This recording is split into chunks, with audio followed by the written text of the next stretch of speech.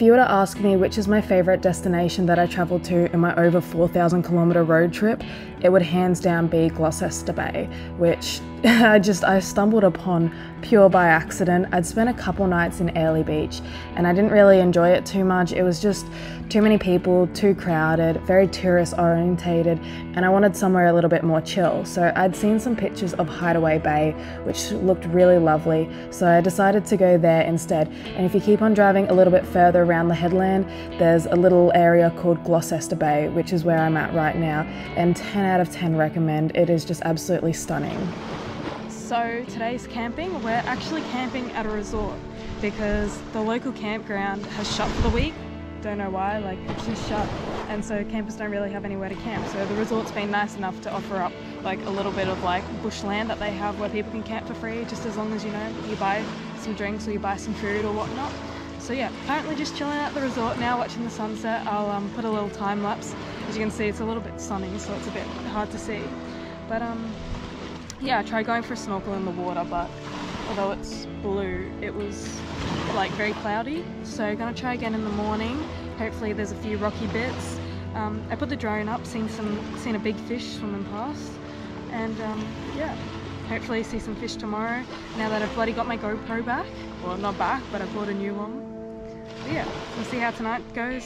It will be sort of my first take out of the trip, you know, like first pub meal, so that'll be good.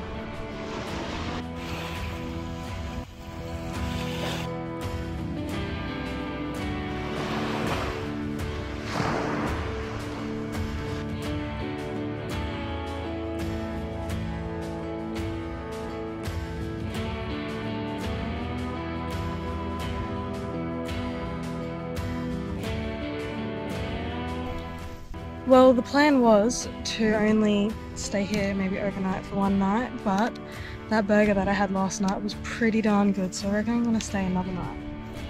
And why not, when this is where you can stay and relax. So yes, gonna enjoy myself here for another day and maybe head to Bowen itself. And yeah, hopefully go for a snorkel. Okay, so I ended up lying. I definitely stayed more than a day. The initial plan was definitely to only spend 1 or 2 nights here, but I ended up staying close to a week because where else are you going to be able to camp pretty much right on the beach for free? Amazing crystal clear water. Just, I can't put words together to say how much I enjoyed this place. I so wish that I had brought my inflatable stand-up paddleboard or something like that, because this would have just been amazing. There's a few little islands around the place that you'd be able to paddle to. I was a little bit disappointed that the resort didn't have any, you know, kayaks or paddleboards to borrow, because look at how beautiful that is. You'd be able to easily paddle over there. Could probably swim if I wanted to, but I'm a little bit too lazy for that. But yeah, this place, it looked like a movie. It was just absolutely stunning. This little island I so badly wanted to get to. I wish that I had a boat, or, you know, I had have met someone with a boat that would have taken me over to the island, because it would have been really nice snorkeling there, I think. I was really hoping to see a turtle or a shark or something like that with the drone up, but unfortunately I didn't really see anything. The only fish that I seen were these fish, which I asked the locals and they called them stripies. So you've already seen them a few times in this video. They're quite big and they got a yellow tail, and apparently they have stripes on them. Obviously my drone can't pick that up from the air. But yeah, I tried going spearfishing for them. Didn't really have any luck. Got close a few times. I swear to God I nicked one of them once.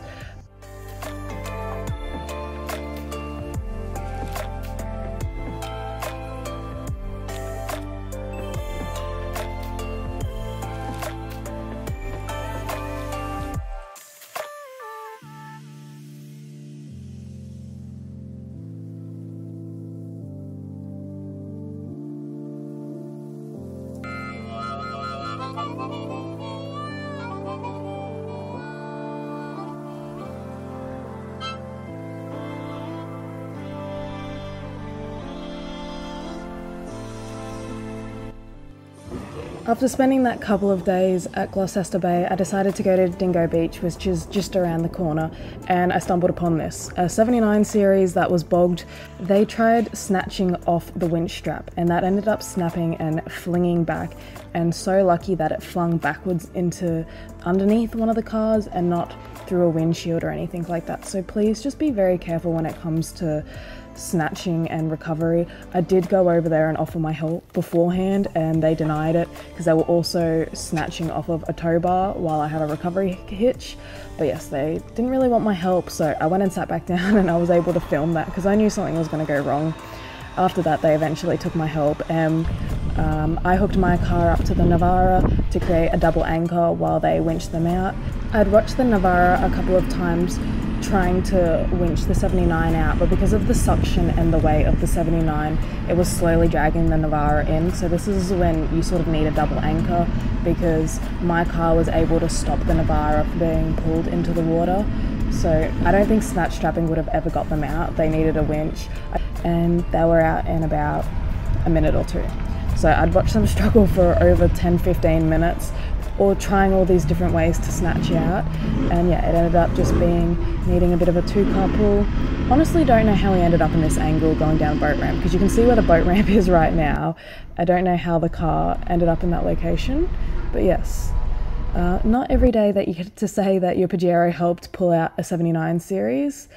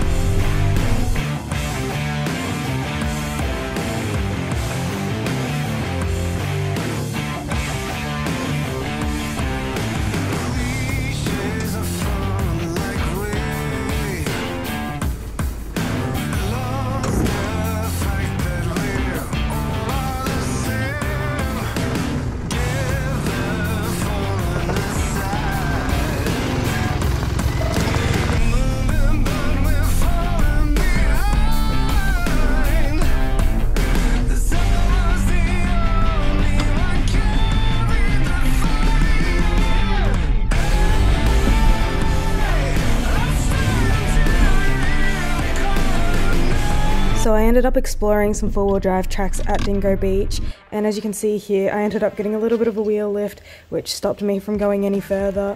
I probably could have centered a little bit harder and maybe have just enough momentum to go over.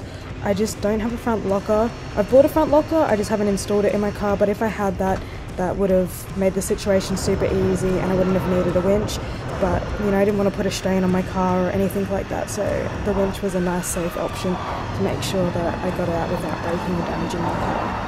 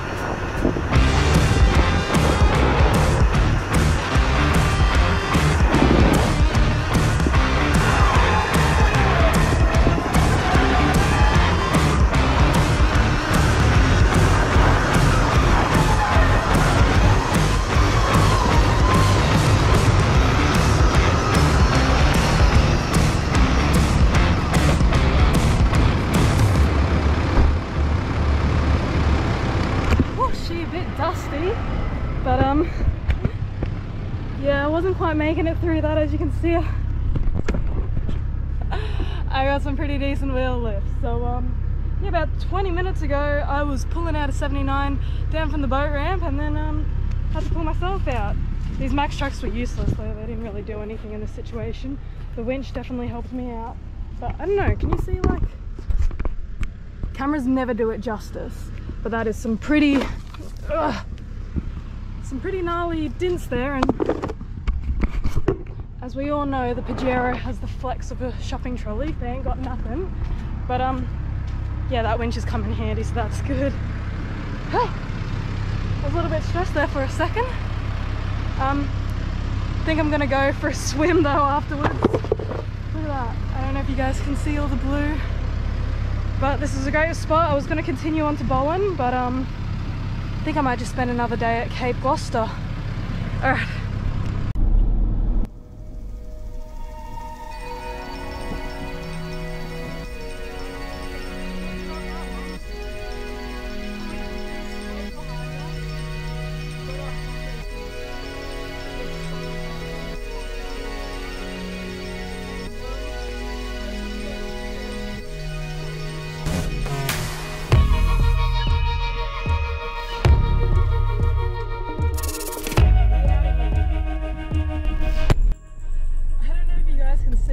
Sweating, it's just so hot out here, and I was a little bit stressed because I was out by myself, but I knew when I was going down that I was probably going to struggle to go back up, but there was just nowhere for me to turn around, and the bits that had already been out were a little bit too like rutted out for me to reverse up, and you know, like, I don't have anyone guiding me, but I was confident enough in going down for the fact that I have a winch and that I can use my winch to get out. But yeah, how funny is that? You know, like 20 minutes ago I was helping pull somebody else out, but I'd hate to have to walk to town and ask for somebody's help to come, and I don't know anyone in this area, but you know, we like a good recovery every now and again. I don't know if I've ever done like a proper recovery on my channel, like of me recovering myself, so that was fun. But yeah, the plan was to go to Bowen today, because my trip's sort of being cut short. I've been offered a job at BCF back home in Caloundra, and the start date is in less than a week. So I doubt that I'm not gonna make it to Cairns and come back, you know, by the week's done. You know, I could if I wanted to rush it, but you know, I want to take my time and just, you know, zigzag up and down the coast and see what I can do. So yeah, I think Cape Gloucester is gonna be sort of the furthest north that I'm gonna go. I was talking to a local here. I'm currently at Dingo Beach. This is Dingo Beach forward driving that I'm doing, and he said, like, oh, if it's a little bit overcast and windy today in Dingo Beach, you know, Bowen's probably twice as worse. So I probably spend, oh, here's another bit of stuff that I didn't see.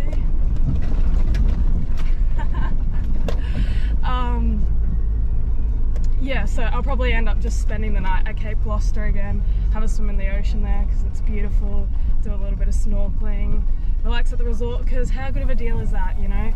Free camping at the resort, just as long as you buy meals, and those meals that I've been having. I got 2 of the pork belly burgers in a row because they're that good, and their fish and chips, like their chips are just so good. I definitely recommend going there. This is only like a one-time thing that they're offering free camping, so don't go there hoping that you can get free camp, because it's just the caravan park down the road shut for just this week. But yeah, it was definitely the best deal to stumble upon, and that's why talking to the locals sometimes works in your benefit. But anyway, so gonna be heading back down to Caloundra to work a job at BCF, and just over the Christmas period, and then I'm guessing, you know, because it's like a Christmas casual, that, you know, if I don't get a full-time job, I'm probably going to hit the road and keep on traveling again. So, you know, it was sort of like a bittersweet thing. It's like, yeah, I wanted to get a job, but, you know, like, if I didn't get a job, I'll be able to continue, you know, out four-wheel driving and all this. I don't know if I'm going to make it up this bit. Let me see, there's actually a shortcut this way so I don't have to go up that, because I don't want to get bogged right out the front of someone's house. Oh, actually I might be able to go this way. Yeah, there looks like there's plenty of...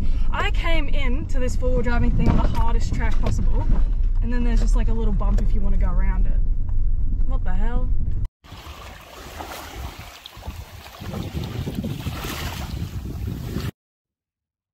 So after a busy day, I decided to head back to Cape Gloucester and just go for a walk along the beach, where I made a little crab friend. And then I also seen a turtle nest where I think either the night before or 2 days before, turtle looks like it's come up and laid its eggs on the beach there, which was pretty cool. Unfortunately, I obviously can't stick around for a month to wait for the eggs to hatch, but I think that's pretty cool. So if you're in the area, keep an eye out because you might be able to see some turtles, especially nesting at night.